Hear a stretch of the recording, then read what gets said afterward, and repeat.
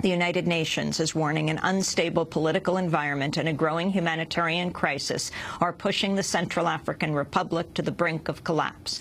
Conditions have worsened in the CAR since Seleka rebels ousted President François Bozize 4 months ago. In a briefing to the Security Council, top UN officials warned international support is direly needed.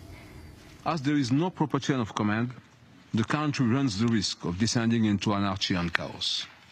Some police officers are reporting to work, but are not equipped to work safely and effectively. Much more international support is required to meet growing needs. Critical sectors such as water, sanitation and hygiene have received less than 10% of the funding required. The African Union's peacekeeping force for the Central African Republic has asked the UN for greater assistance to fulfill its mandate. The group Doctors Without Borders has announced dangerous conditions are forcing it to cease operations in Somalia after 22 years.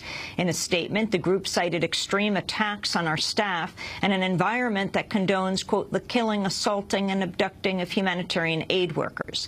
The move will mean the loss of health care services for hundreds of thousands of people.